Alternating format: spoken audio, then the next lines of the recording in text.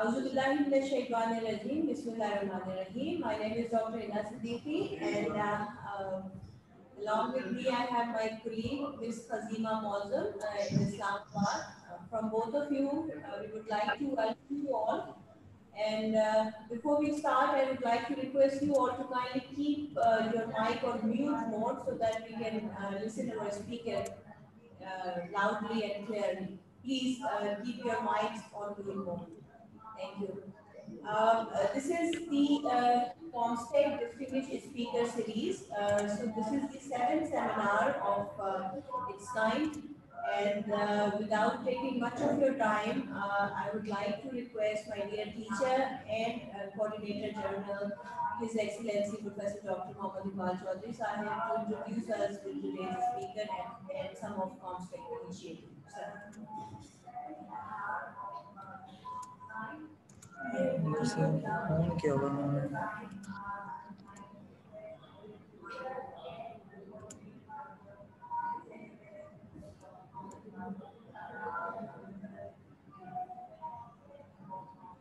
यहाँ से तो होते सारे इधर से कोई बात ही ऑन कर दी Okay, Bismillahirrahmanirrahim, dear colleagues, distinguished scientists, lots of participants from different countries. I, along with my colleagues, one in Islamabad, Khazima Mozum, and two of them are with me here in Karachi, Dr. Hina Siddiqui and Dr. Samar Yusuf, would like to welcome you to this Comstech webinar series, which is called Distinguished Scholars Presentations. And truly and honestly, today is a day when I feel extremely pleased and delighted that I have someone to whom I am just not only a friend but also a colleague for a long time and have worked together for over 2 decades now. Professor Dr. Mahaletchumy is a dear sister from Malaysia, but she not only titled and carried along with her lots of distinction, but also currently she is the head of a very prominent organization called ISA. And when I would read her introduction, though a very brief version of it, I can tell you a lot about Dr. Maha, of her contributions in different disciplines, but largely in the field of biotechnology communication and science and society and science communication in general. This is an extremely important topic. And we all understand, perhaps in the context of COVID-19, what that means. More than ever, we have seen how fake news have actually affected people. At some point of time, people would carry out research that how many of them have died all over the world because they believed on fake news. And that was a failure of science communication, I would say. There was major disconnect between people who know science and people who can bridge science with in the context of Pakistan, I would say that the reason why we are among only 3 countries in the world where we still have polio virus. So when 108 as polio free, we in Pakistan and also in Afghanistan and Nigeria, and they all happen to be OIC member states, are still struggling with polio virus, fake news. We are not able to properly communicate how important it is and how safe it is, and it has absolutely no harm of any kind when you give polio vaccine to your children. And a lot of it, So this pandemic has made it clear more than ever that what Dr. Maha would contribute today is a very important aspect of science. Not only doing science, but communicating it to the society is one of the most important aspects. And I'm glad that she has actually written that in the abstract. Let me read through CV of a brief biodata of Dr. Maha. He, apart from a very researcher in America, global coordinator of international services for medical agri-biotechnology application ISA, which is a global organization which works on objective use and dissemination of biotechnology-related information, and also support BICS, biotechnology information centers globally, a very large organization with a big mandate. And her contribution in terms of redefining ISA's role is extremely important one. She's the Executive Director of Malaysian Biotechnology Information Center, which is equivalent of PABIC in Malaysia, but a very active one. Founder and editor-in-chief of the Petri Dish, perhaps one of very few science magazines which present science in the most logical and most interesting manner. She is the international consultant for United Nations FAO, World Food Programme Biosafety Project in Sri Lanka. She is the co-founder of Science Media Center Malaysia, adjunct lecturer at Monash University Malaysia, and AIMSC University. Dr. Maha has got her PhD in science communication, so she specializes in science communication. And she's a Master of Biotechnology from the University of Malaya, which is a premier university of Malaysia, and BSc in Microbiology from the University of Putra, Malaysia. Again, two very distinguished universities among the top 200 universities of the world. She's a renowned science communicator. She travels all over the world and train the trainers in the field of science communication. Emphasis has been on agriculture, biotechnology, but she speaks in general terms anything which is related to science and society issues. She is listed as world's 100 most influential people in biotechnology by Scientific Women, American Worldwide View 2015. She's also listed in honor list of women in biotechnology law and regulation as part of Biotechnology Law Report 2015, published by Mary and Libet by Incorporated. Maha won 2010 Third World Academy of Sciences Regional Prize for Public Understanding of Science in the East, Southeast Asia and Pacific region. Dr. Maha has developed the first science communication training module for scientists in Malaysia and established the Asian short course in agriculture, biotechnology, biosafety, regulation and communication. She published chapters, papers, research articles on science and in biotechnology in many journals of the world. She is on the advisory board of Cornell Alliance for Science, Farming, Future Bangladesh, Mustafa Science and Technology Foundation, Iran. Maha is listed as speaker in Economic Bureau of Biotechnology Outreach of the US Department of Economic Bureau and Agriculture. Now, apart from this formal introduction, I would say that Maha has contributed in terms of her linkages and partnership in Pakistan. She has been instrumental in establishing many of the programs of Pakistan Biotechnology Information Center. And we wish to work closely with her so the Biotechnology Information Center remain viable and important, and also established in other OIC member states. And she's a frequent visitor of Pakistan, so she's as much a Pakistani as anybody else. And along with her family, she has also explored the wonders of this beautiful country of ours. Maha, floor is yours, please now.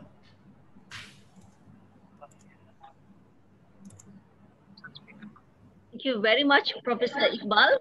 And it's really an honor for me to be introduced by Professor Iqbal, who is not only a beloved teacher of Pakistan, but he's a mentor and idol for so many people around the world, not just OIC members, but I'm sure around the world, even in the developed nations. He's such an inspiring scientist.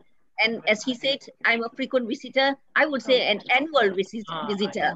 I go to Pakistan every year without fail, but this year has been an exceptional. So but I'm still happy that I'm able to do this, not just to for comstech, not just for Pakistan, but also for OIC member states. So let me start my presentation. I'll share the slide.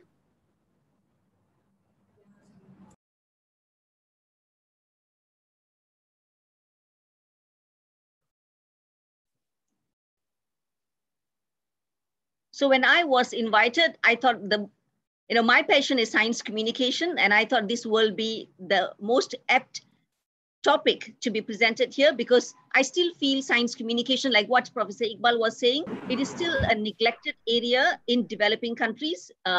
So I think we really need to look at science communication as a mainstream profession, and also as a mainstream discipline, just like how we look at microbiology, physics, and chemistry, and engineering. So I think this is very important for developing countries. So here, what I'm going to do is, for next maybe about 40 minutes, I'm going to talk about science communication and obligation of scientists beyond R&D. I'm so shy. A lot of scientists are doing excellent R&D work, and I see many senior people sitting in this program. But then what do we do beyond R&D for R&D to see the real fruits of labor? So I would like to quote, this is one of my favorite quotes by Sir Mark Wellport, and he says, "Science isn't finished until it is communicated. The communication to wider audience is part of job being a scientist, and how you communicate is absolutely vital." And this is where I think it's not still done by many scientists, because for scientists, a lot of time it is communicating to their peers within the same community, within the same field. And I'm going to talk about that. So let's see, why is science communication very important? What I'm going to do is, I'm going to first say, why is it important? Why should we have an obligation to communicate science?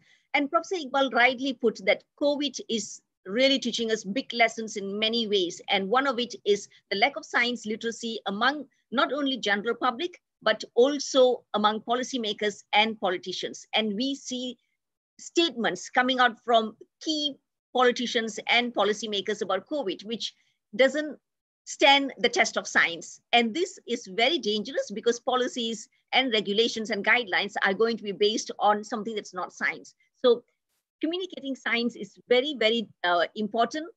I have here 5 reasons for political. So this is what I said: policies, regulations, funding mechanisms, funding priorities should be based on science. We know a lot of us work on genetically modified crops, genetically modified microbes, or even pharmaceutical drugs. And all these things cannot be put into the market without proper policies and regulations. And all these regulations and policies, most of the time, it is not actually developed by scientists. These are developed by diplomats in the government ministries and agencies. These are developed by lawyers, and these are developed by policymakers. Scientists are often called in as consultants, as committee members, but then the core of it is done by people who do not have science training. And this is why science communication is so important, so that those who are making policies, regulations, and setting funding mechanisms and schemes know where to put the money into, how to regulate, how to enforce, what type of policies should be in place. So that is the political reasons. Now, the other one is the economic reason. Can we think about one country in the world which has become a developed nation without strong pillars of science, technology, innovation? It's very difficult to think about a country like that. Most of the countries in the OECD list are all who have got flourishing science, technology, innovation, and many people who are getting into STEM education and career. So for a country's economy to bloom, science, technology are like pillars. They are drivers of economy. They are drivers for innovation. They drive new technologies. So for economic development, we need science. For example, now we know the term bioeconomy, where economy is generated from biological activities, biotech activities, or bio-based activities. So many disciplines in the world. Prof. Iqbal, for example, he is a very prominent a chemist. And we can develop many spin-off companies, startup companies, and later public listed companies and international, multinational companies from chemistry-based technologies. So this is where we need science and technology for economic development. Now, when economy develops, then we are able to provide jobs for our youth, career opportunities, and even well-being, socio-economic benefits. So for all these things, the mover is science and technology. And for that, decision makers, politicians, and even the general public need to have a strong science literacy. Now, when I say science literacy, I'm not actually saying everyone must be like us, trained in science until PhD or master's and become a scientist. No, science literacy is where we can make basic decisions, just like COVID. Now, probably Iqbal said that. How many people are really making informed decisions about COVID? Even the politicians are not doing that. So this is where we need basic fundamental science literacy, where we can make informed decisions in every aspects of our life. Another one is culture. Now, this is another important thing. Now, what do we do? I'm not sure about the countries where most of you come from, but for Malaysia, our culture when we have free time is going shopping or going eating outside. So can we have a culture where we bring families to go to a science theater, science musical, science center, or a science cafe? So how can we make science as a culture? And how can we say when we are sitting outside in a restaurant, in a hotel, and we are dining together with families and friends, can we make science as a topic? Instead of entertainment, celebrities, movies, sports, politics, how can we make science as a culture? How can we have science as a culture at home? Can we have our family together, our children, sit on the dining table and discuss science? And there's so much of science to talk about on a dining table, the food that we eat, how it is cooked. And it's all science. So there are so many opportunities for us to talk about science. So we need to make science as a culture. Now, the other thing is science for utilitarian purposes. This is where we see public protest over new technologies. For example, genetically modified technologies. A lot of protest among the public because science need to be accepted. And of course, we are not saying, I'm sure no scientist will say you just accept science blindly. Science has to be tested, has to be proven, and has to be validated before it is accepted. And once it's proven, validated, and tested, public has to have the open mind and able to evaluate the information and accept it. If not, we are going to have so many good science sitting in the shelf and not being commercialized. And we see that today. We see golden rice, which is ready for market, which can actually solve thousands of blindness, a case of blindness in the world, but it's still shelved. And this is an example of utilitarian where the public is not being able to make informed decisions. Now, the other one is science citizen participation. This is basically democratizing science. Science for me does not belong to the elite in the ivory towers. Science has to come out and it belongs to everyone. Everyone can take part in science. We can have entrepreneurs, for example. They don't have to have a PhD, they don't have to have a master's in science, but they can take up science-based businesses. So this is where we want citizen participation. We want citizens to tell the government where to put the money, which area of research is more important, which area of technology has to be approved. So we want citizens to participate in science decisions. Now, you might all have seen the benefits of science communication, why the public and all the other stakeholders need to have some basic information on science. But then can it be the obligation of scientists? Now, if I turn around and say all the scientists must now start communicating science, must start engaging with the society, must go out to schools, to farmers, to mothers, to consumers and talk about science. Now, the scientist is going to tell me, how am I going to do that? Because my core job is teaching, is publication. I need to publish papers. I need to supervise students. I need to do consultancy. I have so much of administrative work to do. I've got to do research, and this is what I'm trained for. and this is what I'm paid for. So where is the time to engage the society? Where's the time to develop science communication strategies? Where's the time to translate research into language that the public will understand? And I'm not trained to do this. And I think all these are valid concerns and probably even complaints from scientists. So this is where we need to do, probably we need a top-down approach where we need policies and many other initiatives so that we can enable scientists to become science communicators. So now scientists might feel, now whatever you said is well and good. They are all benefits for science communication. Yes, we need science literate community. We need science literate decision makers. But then, as I said, I've got so much of other job to do, teaching and supervising and research, and I need patents. So what is it in for me as a scientist? What is it in for me that I need to spend this extra time to communicate science? Why should I do this? How does that pay me back? What is my return of investment? Now, as a science communicator, I can strongly say every scientist who are involved in science communication, there are personal benefits for scientists. And these are the personal benefits. Now, a scientist who publish papers in journals, in scientific journals, these journals sit in the library, it's archived in the libraries, or it is archived in some database. Industry are not going to read these journal papers because they're just so technical. They're not going to understand that. So if we want collaborators from industry to come and pick up our research and take it to the next level for commercialization, to come up with a spin-off company, to even patent, then we need industry collaboration. And that will only happen if we openly speak about our outcome, our breakthrough research, our findings, and put it in the public domain. Then we will see industry players who are interested, and they will come and talk to us and say, hey, look, I see you have got something promising. Now, how can I take that to the market? And how can we have a business model? So maybe I take the technology. So this is what we call technology transfer. And there are many ways to do technology transfer. I'm sure the scientists in this room, you know how to do it. You can either sell off, license it off. You can either share the patent. We can either take royalty. So this is where the next level happens, where industry comes and takes the research and take it to the next level of commercialization.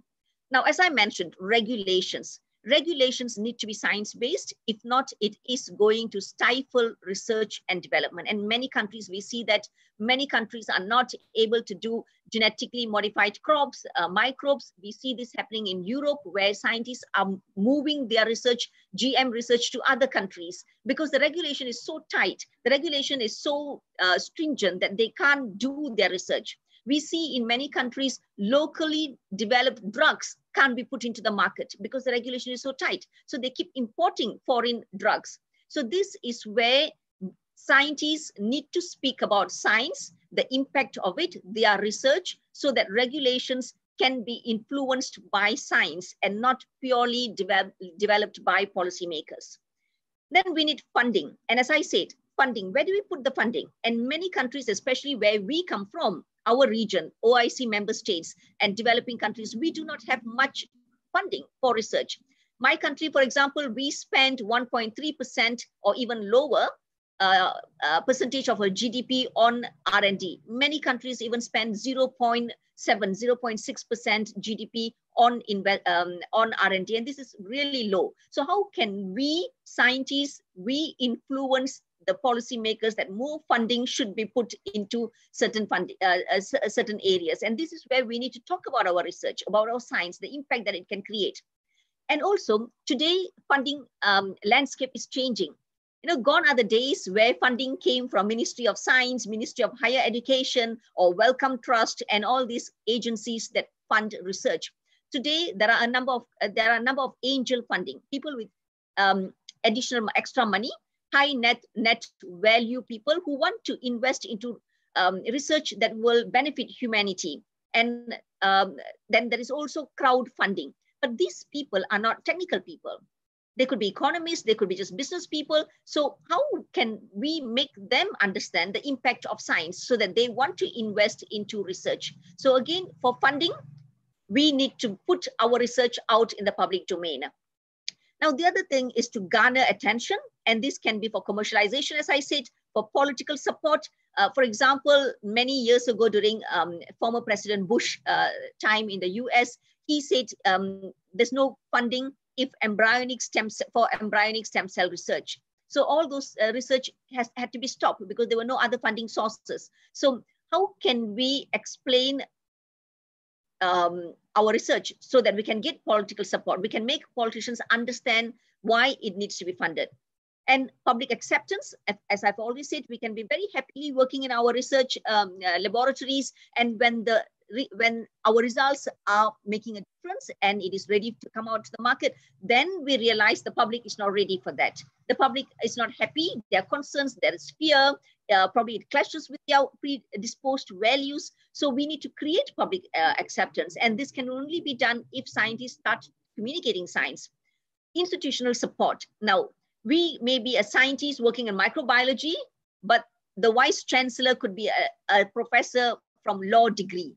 And how much will he understand my research? So we need for institutional support, for me to get a bigger lab, for me to get funding for postdoc, for me to get funding to increase my equipments. I need to make sure this law professor, who is my boss, who is the vice chancellor, need to understand microbiology. So again, for institutional support, we need to speak different language, not just the journal language that we speak. Now, finally, is a civic scientist. And I am a strong believer that scientists should become idols, role models, spokesperson, and not just someone else. Today, we see celebrities talking about science, endorsing things. So, and our scientists are quiet because scientists are known to be working on the background. Now, I think civic scientists is where scientists use their expert views to influence things for the betterment.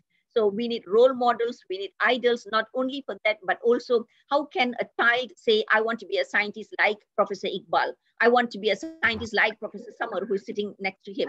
So this is where we need people like Professor Iqbal to be out there as a model, as a role model, as an idol for the younger generation. And increasingly, we do see in many countries, STEM, science, technology, engineering, mathematics, is not a favorable subject among students. So let me just give you simple example here. So what I'm saying is, I'm not asking all the scientists to leave your research and be a full-time science communicator like me. What I'm saying is, you need to communicate science while you're doing the research. So let's just see a comparison. Now, scientists do research, and then you do scientific communication. To me, there's a big difference between scientific communication and science communication. Scientific communication is speaking the science language among your peers. Science communication is speaking the common language that public will understand. So what scientists do, you do research, and then scientific communication, and that communication goes into a journal and it reaches your peers. So only in your field, only the experts, you speak the same language, you understand, you get excited over the same thing. And the impact, of course, these are very, very important, because why do we publish in journals? We want to be critiqued. We want to develop the body of knowledge. We want advancement in research. What I do can be expanded by someone else, and then it can be expanded by someone else. So, and of course, personally, it helps in professional advancement. From a lecturer, we become an associate professor, then we become a professor. Now, what happens if we do that? And at the same time, we do research and we also communicate science in popular science language. So the rich is, of course, the peers are going to read it or going to listen, going to watch the program, but also the other scientists who are not in our field. And then it's also going to be, reach policymakers, politicians, industry, investors, media, public, students, and farmers, NGOs, so many other people.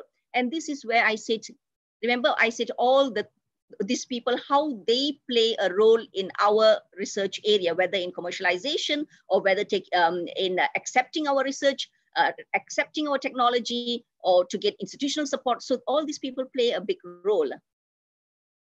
So now let me just show what is always in the scientist's mind. The scientists do research, and then what is in their mind is high impact journals, peer review, I need IP. Now, so we need to change this. why, and scientists are doing great work in the lab, and then they wonder, why are we not attracting industry collaborators? Why are this industry not taking up our research? Why are we not getting investors? Because the research is confined in very high level journals, which no one else understands.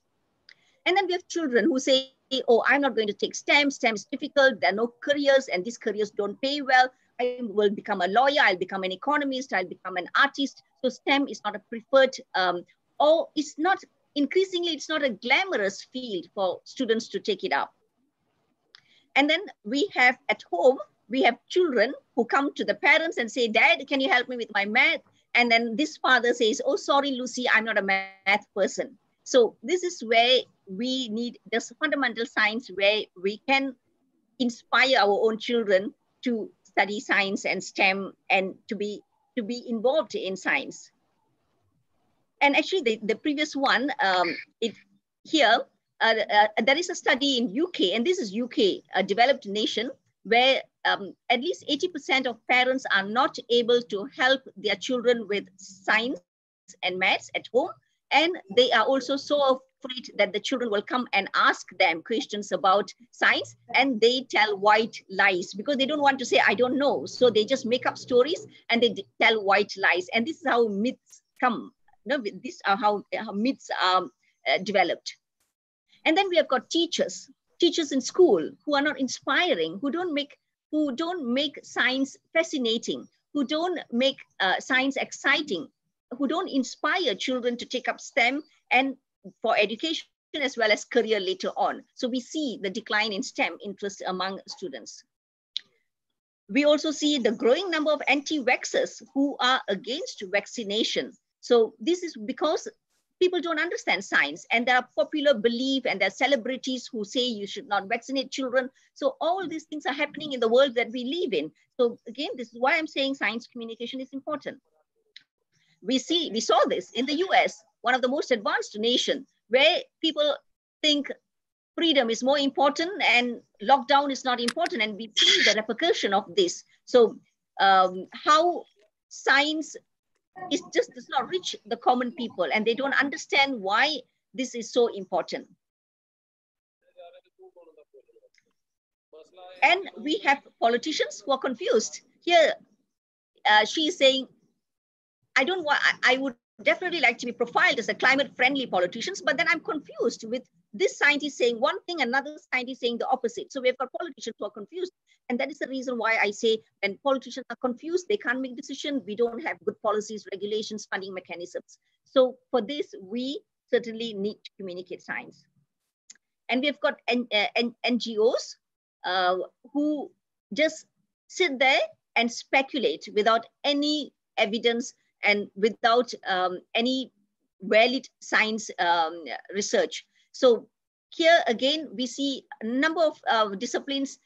NGOs are actually influencing not only public opinion, but also policy making. And this, we see very strong negative impact in commercialization and adopting new technologies and in agriculture, in many other areas as well. So this is what is happening. Many anti-science websites we see on the internet, many anti-science conferences and organizations which do a lot of initiation and project which actually influence public opinion. So let's see, what is science communication? As I said, and a lot of time when I speak to politicians or policymakers, they always tell me, oh, we have got corporate communication in the university. We have got corporate communication in research institutes. So why do we need science communication? But I think it's very important for decision makers to understand there's a big difference between corporate communication and science communication. Now, corporate communication, their core responsibility is to cultivate and maintain a corporate identity that this university is doing a great job. We have just signed an MOU, and we have got 400 new students signing up for this course. So it's all about corporate identity and brand image. They do not communicate the research that's taking place in the institute. So science communication is what we need in research institutes and in universities, where the science that's happening in that university is deciphered, is repackaged for public consumption. So people will understand that all these things are happening and these are all important. So it is about public understanding of science. It is about public awareness, public appreciation, and public acceptance of science. So I've used the word public so much. What is public? Now, here you will notice that the word I use is even publics. And many of you might think that there is no such word in English, publics. But for science communicators like me, publics shows the diversity among the people who are non-technical, all the people who are non-technical. And this could be scientists. They are technical people, but they may be non-technical to another group of scientists. If this scientist is working on cancer research, the cancer researchers might well be non-technical people to another group who works on genetically modified crops. So there are policymakers who are publics, students, politicians, regulators, NGOs, public, media, farmers, investor community. These are not inclusive. I'm sure there are other public sectors, but this is a range of people, the heterogeneity of public that we need to communicate. Now, let me tell you why science communication is challenging as well as exciting. Why people like me are still passionate about science communication, because it's a challenging field. So I mentioned publics. Now, publics, as I mentioned, these are all the stakeholders that I need to talk to. But even within that public, they can be divided into many subsectors. Now, let's see. There are public who are attentive, who will say, yes, I think science is important and I want to listen to you. And then there are public who are concerned, who will say like, I'm not very sure if what you're saying makes sense, if what you're saying is safe, if I think I should adopt the technology. Then there are people who are completely disinterested and they say, no, I'm not going to listen to any science. I don't believe in science. There are people who are really interested, and there are people who are critics and anti-science. So can you imagine, even among the just general public who are consumers, there are so many different type of publics. And when I need to speak to them, I need to craft my messages for different people, and everyone gets a different message. The final takeaway message is the same, but the style, the language, the information, the examples that I use will be different for everyone. So now, can you imagine if I have to do that just for public? Now, how about doing that for every other stakeholders? Now, this is why science communication is exciting and it keeps us busy all the time, because I can't use the same set of slides for different stakeholders. So for policymakers, if I want to reach out to policymakers, what should I do? Now, I need to understand what are their concerns, what are their interests, who should be the best communicator for this policymaker. It is not necessary that I go and talk to everyone. Maybe I should send a doctor to talk to these policymakers to make him understand why we need all these regulations and lockdown during a COVID-19 pandemic. So maybe I'm not the best communicator. I can ask a doctor to speak. So I need to find who are the best communicators. What are the best tools for policymakers? Is it Facebook? Is it Twitter? Is it a policy brief? So all these things I need to take into consideration. How can I gain their trust? Now, let me tell you that trust is the most important thing before I start talking to my stakeholder, to my audience. If they trust me, my job is going to be very easy. If they don't trust me, I need to so much of effort so that I can build a relationship with them, so that I can open the conversation, the communication avenues. Now, what are the styles or format, the language for this policymaker? What is it in it for them that they must listen to science? What is the hook for them? What are the messages for them? Now, you see, even for policymakers, when I want to talk to them, I need to think about all these things. So can you imagine if I were to develop a communication strategy for so many different types of publics? So everyone receives a different message. Everyone receives a different tool, I need to prepare a different communicator, different interest, different concerns. So this makes science communication challenging, but at the same time exciting. So for me, the first thing that we need to do when we need to communicate is understanding the audience. I need to understand who is my audience. Only then I will know, why am I reaching out to these people? So once I know the objective, then I can speak their language. I know what they want. I know what their concerns. I know what their what is the goal. what is the outcome that I want by talking to them about my research. Then I know what type of language to use. And who am I trying to reach? So that is understanding the audience. So I'm not sure, some of you might have heard this, the elevator pitch. The elevator pitch is a communication strategy, which is very, very short. Now just imagine we walk into an elevator or a lift, and we want to go to the 27th floor.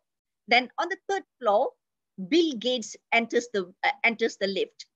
And here he is, the richest man on earth, and he has got so much of money, and he is a philanthropist. Now, he wants to go to the 15th floor, so he will get out of the lift before me.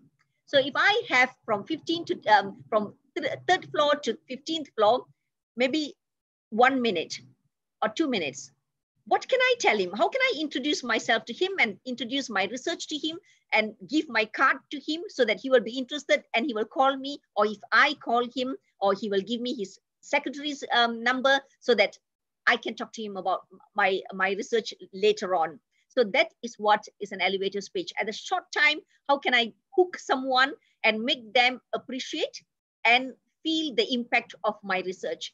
So this requires a lot of training. It's not very easy, but it's certainly not impossible. So the ultimate goal of science communication is resonating with our audience. And this is where scientists often, the tone that we use, the language that we use, the messages, the examples that we use, it should resonate with the public. And most of the time, scientists are not very good at this. So I always use this example. Now imagine a very popular artist going up the stage and he or she starts singing. Now what singing and dancing, what do we do when we are sitting there? If we are the fans, we will start tapping our feet, we will start clapping, we will start singing and dancing together. So this is how the fans resonate with the singers. How can we do the same thing about science with our audience? How can we say, wow, this is so exciting. This is a research that must be done.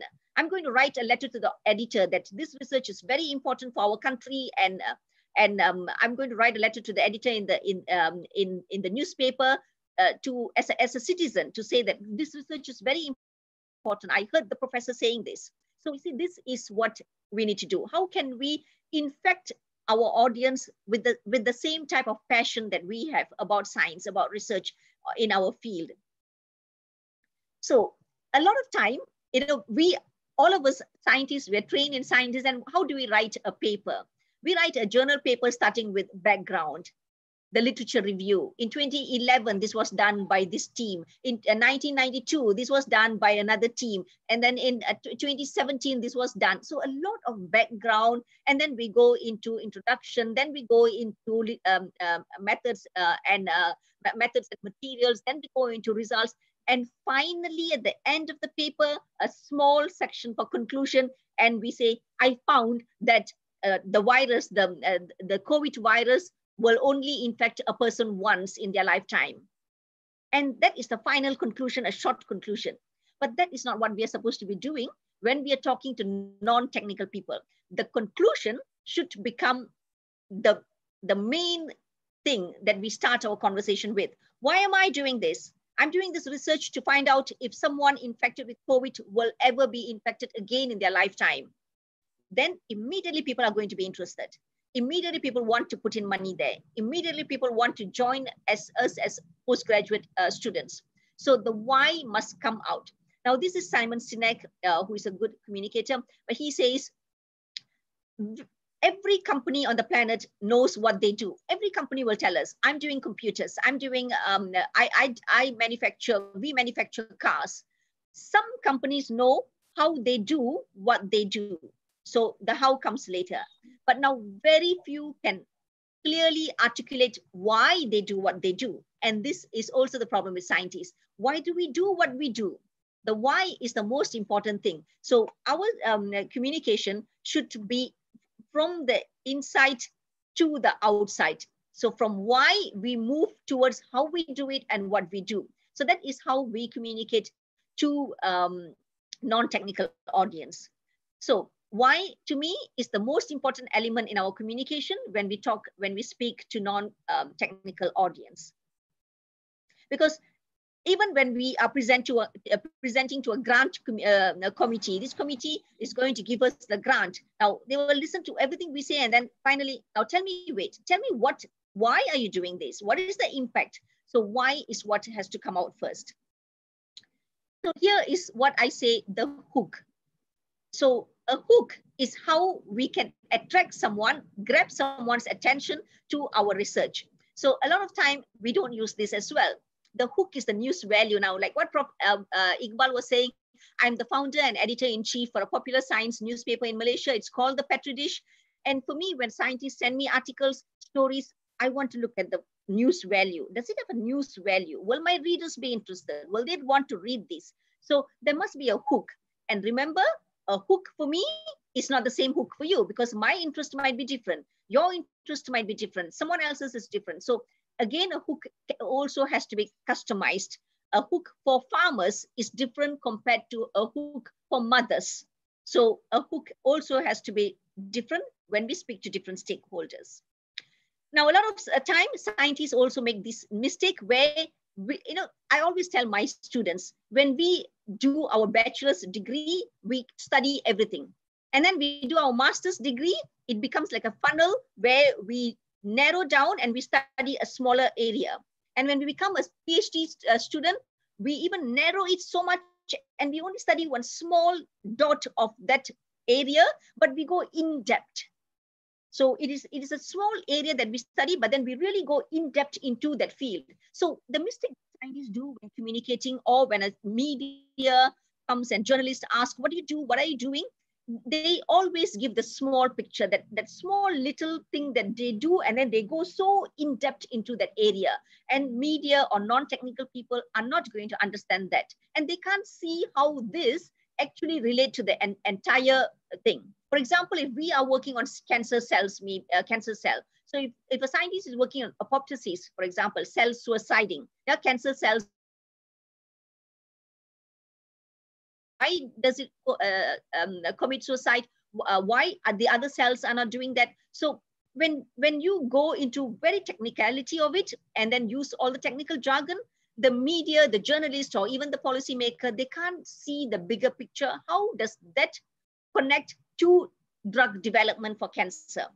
So what we should be doing is give the bigger picture. Now look at this image. If I just give that small frame, you might not be able to see, is it part of a mountain or is it a piece of cake maybe? If I just give that small frame, some people might say, oh, maybe it's a piece of cake. But then when it is a bigger frame, then we understand, oh, it's part of a mountain. So it is important for us to give the bigger picture when we start talking, and then we zoom down, narrow down to that area that we are working on. A lot of times scientists are very excited people because we get very excited about our research. We are fascinated about our research and we can be biased. So, and we have got so much data behind us because, a lot of senior scientists, I've been in this field for 20 years and there's so much of data. So when they are called for a media interview in the news, in the TV, in the radio, or a politician say, hey, look, come to the parliament, explain to me.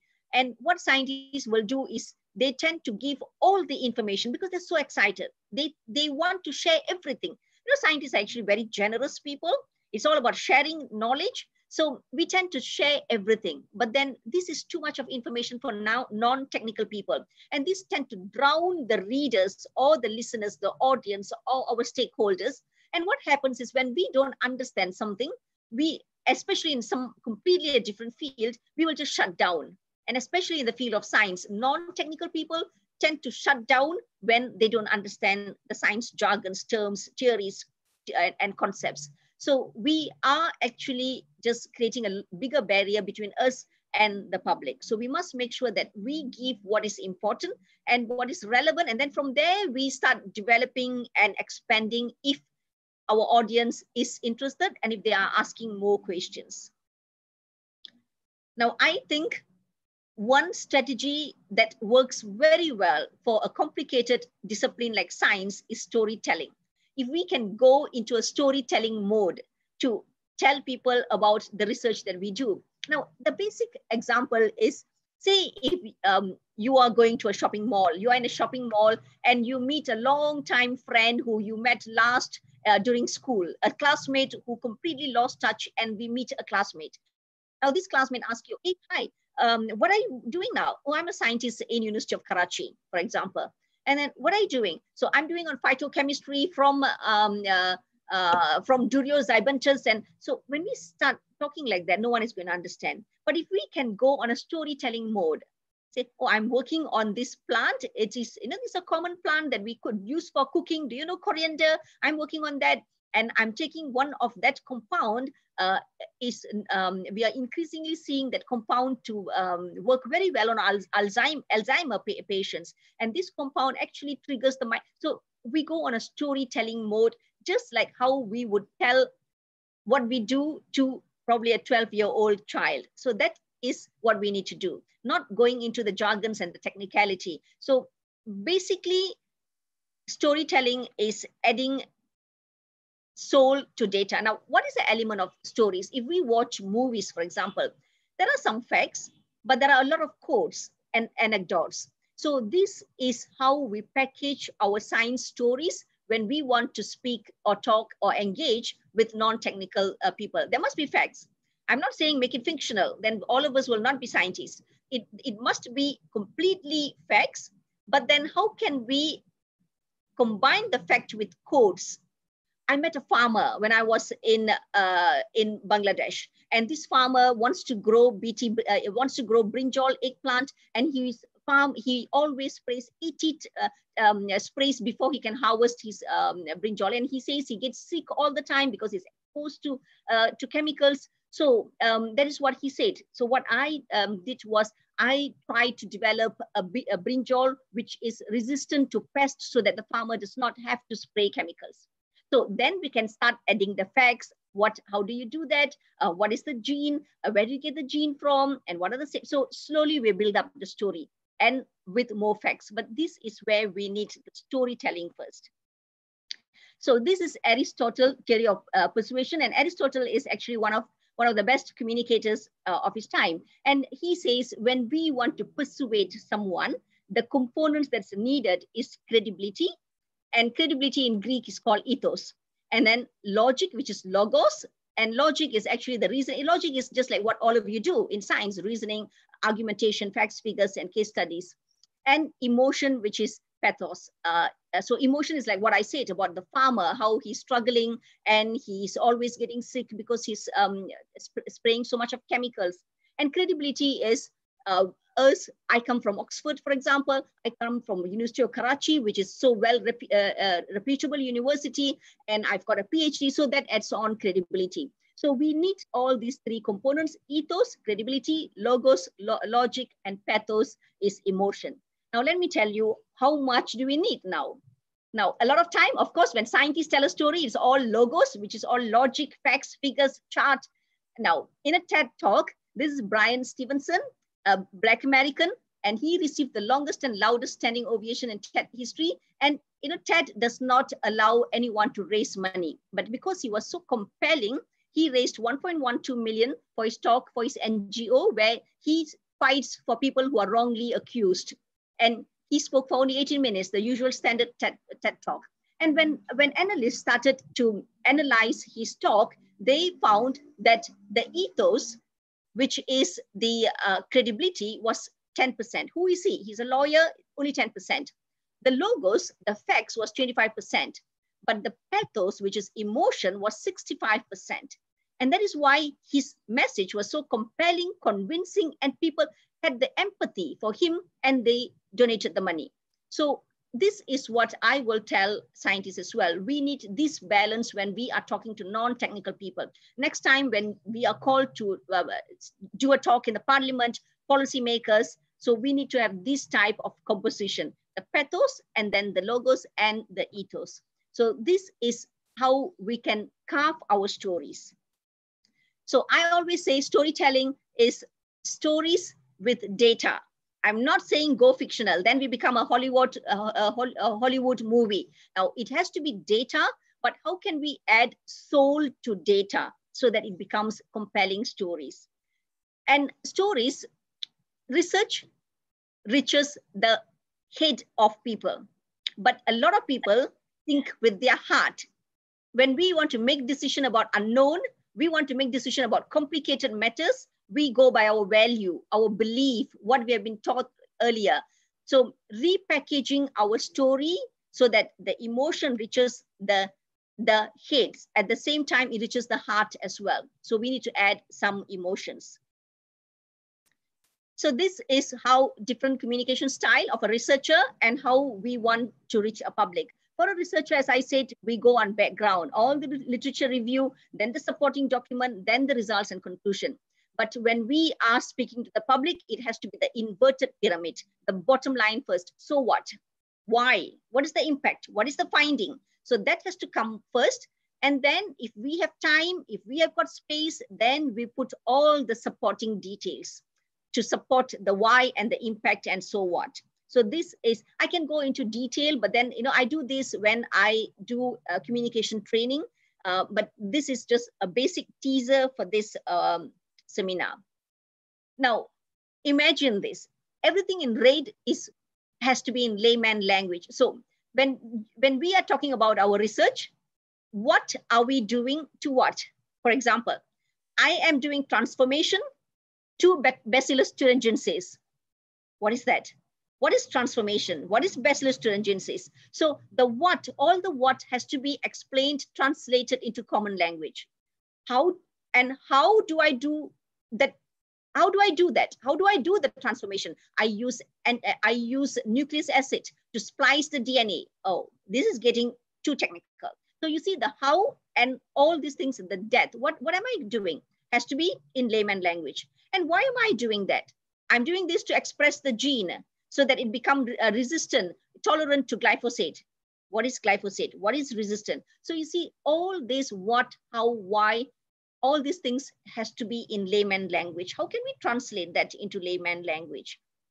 Now, I'm just saying what you should do. I'm not even saying how we should do that because that takes a whole workshop, training workshop, but I hope scientists will start thinking about all these things because, a lot of time scientists are not doing intentionally. They're just communicating unintentionally, thinking that others are as excited and at the same level.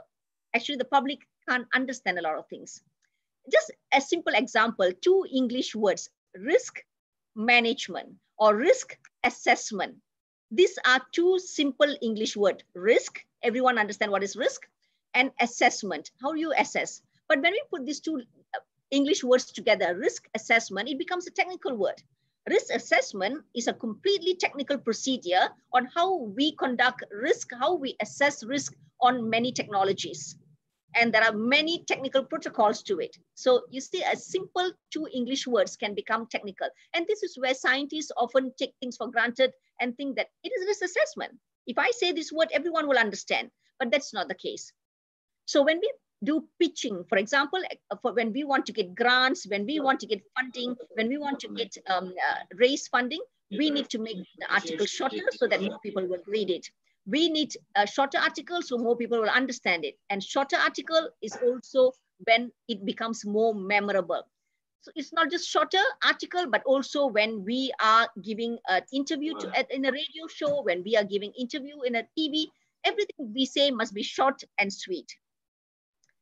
Social media, something that scientists are not really fully utilizing, but many studies are being done, and social media, when scientists go into social media, and it is shown that when a scientist take a selfie just with the equipment and say that this is an equipment and it is what I use as a bioreactor, compared to a scientist who take a bioreactor and a selfie with the bioreactor, the selfie with the bioreactor, that scientist tend to be seen as more trustworthy because they're seen to be more transparent, they want to share, they are warm, they are honest about what they do, and at the same time, they are still seen as competent and dedicated. So this is where I think social media can be utilized completely, to our advantage, where we can get research and science information out to the public. So, for example, factors affecting funding opportunities. Many of us are always looking for funding. How do we, and this is this is a journal paper published in PLOS One, and funding opportunities, what are the factors? If a scientist is someone who always network, then that scientists have got higher opportunities for funding. A scientist who are always collaborating and have got are seen to be having different skills, ideas, resources, and that person has got higher chances of getting funding. A scientist who is a member of a large scientific team have got higher chances as well. Someone who has got good control over collaboration network, a good flow of information, how the scientists communicate and always put the information out. Age of researcher, which probably is not a fair assessment. You know, in science, always people want to work with someone who is older because they think this person has got more experience and information, data. Of course, scientists and researchers at universities tend to get more funding than private sector because they have to use their own money. So basically, this is where, again, how do we build the network? How do we get into a large collaboration network? So again, this is when we put our science outside, our research outside, then people will get attracted and then we can build our network. So if someone trusts, I also hear this from senior scientists who says, sometimes it is just, if people trust you, you don't need to put so much of science in the grant application. When we are pitching, people will just give you the money. So again, how do we build the trust? We need to be in the public domain. We need to show what we are doing and the impact that we have created. So that is again, communicating science to non-technical audience. So trust and credibility also helps to build self-branding. So we need to really put what, you know, scientists have to talk about what they're doing. So to me, this is my wish list. And I always talk about this. I hope someone somewhere will pick this up and start working on this. So maybe I might not see this in my lifetime, but I hope these things will happen.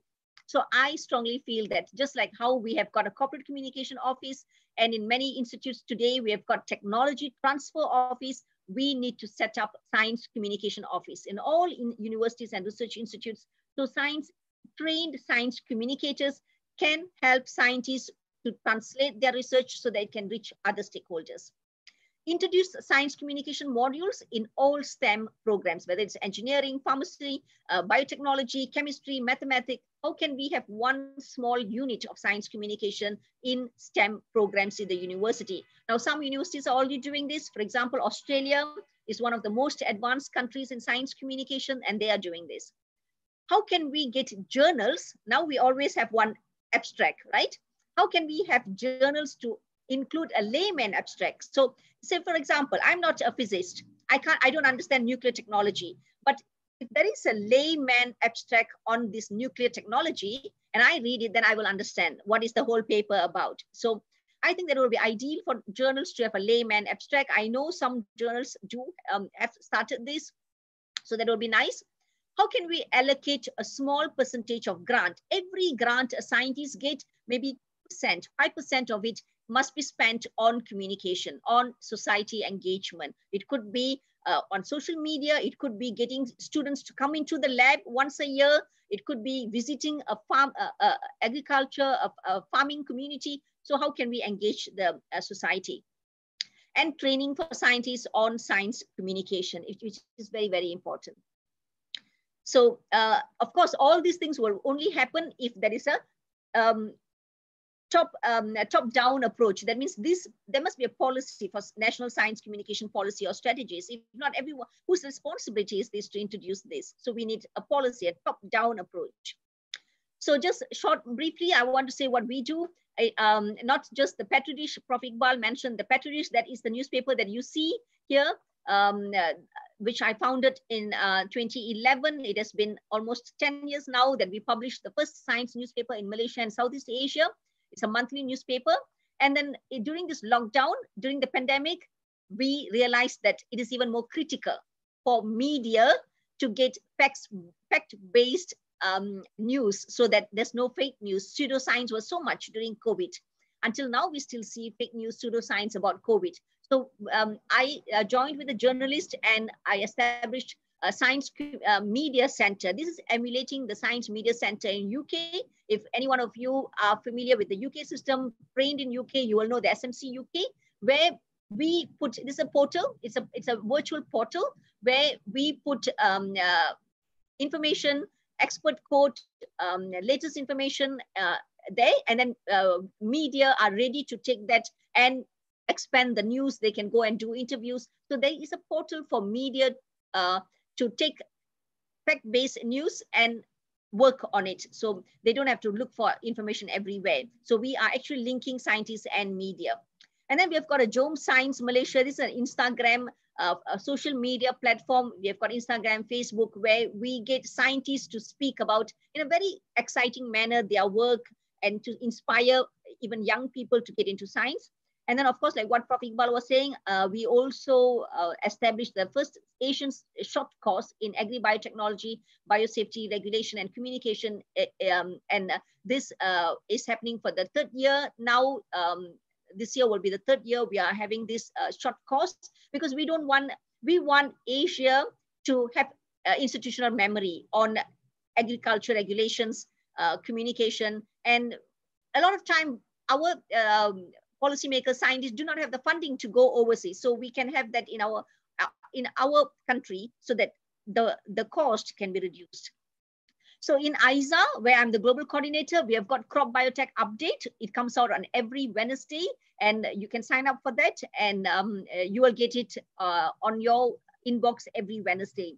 And then we have got Science and She. We believe in women empowerment. So we want more women to be there in science, in research. So we have social media platform again, where we highlight women around the world. And we definitely would like to highlight women in the developing countries. So if you want to be highlighted, if you think someone has to be highlighted, please send me an email. We'll be very happy to talk to them, interview, and highlight the women scientists, or any woman. It could be a woman farmer there. So in Africa, my colleague in Africa, the director in Africa, she has got another newsletter called The Drumbeat, which focuses on African science research, and it goes out to Africa and beyond Africa as well. And she has also established the African Biennial Bioscience Conference, and this is running for the third time. Last year, we had it in South Africa. And then we have got Science Speaks, a blog by ISA. So these are the initiatives in ISA where we want to engage public and decision makers, policy makers, and all sectors of the public on science. So I want to end my talk with a few quotes. My favorite quotes again, this is Francis Darwin, and he says, in science, the credit goes to the man who convinces the world, not the man whom the idea first occurs. Now, to me, this is sad, because for me, I feel scientists should be the one who is in front, not the celebrities who talk about our research, not the spokesperson, but scientists has to be getting the credit and be in front. And this is Richard Feynman. He's a very popular physics professor, and he says, the ultimate test of your knowledge is your capacity to convey it to another. So how much we know depends on how we can decipher that and make someone else understand what we do. And this is Dr. Neil Lane, a former science advisor to President Clinton, and he says, a civic scientist, remember the term I used earlier? The civic scientist, to me, is a true scientist who uses his or her knowledge, accomplishments, and analytical skills to help bridge the gap between science and society. So we need more civic scientists. To me, we need more icons in science, and these are the icons in the developed countries. Bill Nye, Richard Dawkins, Neil deGrasse Tyson. We need more icons like these who are scientists who can be recognized by the public. So with that, thank you very much, and I'll be happy to take questions if there are questions. Let me stop sharing. Thank you, Dr. Maha, for such an informative and wonderful lecture. It was so energetic. I'm sure our participants has learned a lot from it. So since we are running ahead of time, so we can have one or two short and quick questions from audience if there is any. Hello, Dr. Maha. My name is Harani. I have a question. Harani? Yes, doctor. I have. Yes. Mm-hmm. Okay, doctor. I have a question. Can you share with us your challenges with farmers? Because usually farmers, they don't have much, and they are not financially really stable. So how is it normally with farmers? And you get really means for their biotechnology, crop, everything. So can you share some on that? Thank you, Sarani. Now, farmers is certainly one of the big stakeholders that ISA works with.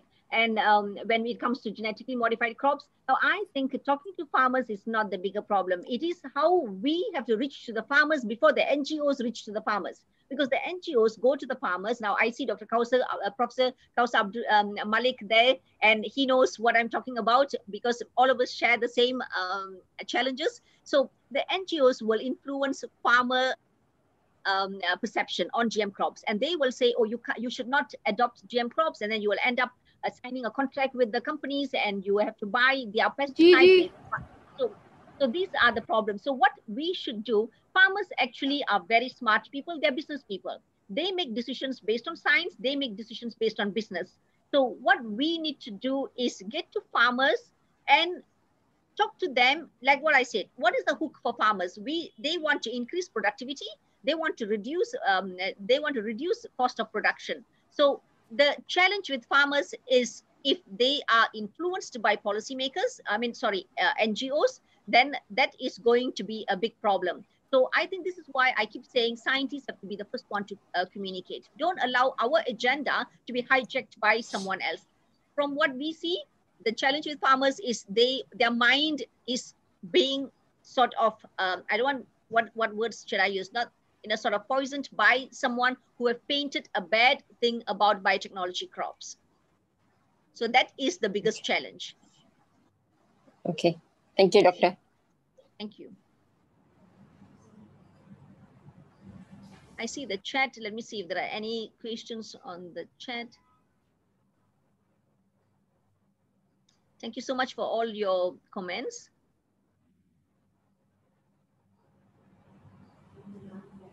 Dr. Manzoor, I'm sorry, I said layman. Yes, it's layperson. Sorry to be not gender sensitive. All right, Ma. Thank you very much. It was a wonderful talk that you gave. Thank you. Thank you, Prof. Manzoor. I was supposed to meet Prof. Manzoor in Aberdeen this year, but again, that did not happen. You'll meet everyone soon. Don't worry about that. I think we would have more confidence of traveling soon, and we will organize a major event to welcome an icon. You were talking about icons. You are certainly an icon for us also, and for lots of young people. You know, let me tell you, I don't know whether you can see, but we see lots of very senior people also here in the audience. Well, Dr. Kausar Malik is here, Dr. Manzoor, Dr. Qureshi, I've seen Dr. as well. And that actually tells you how popular you are and how much your content of fascinating lecture is appreciated.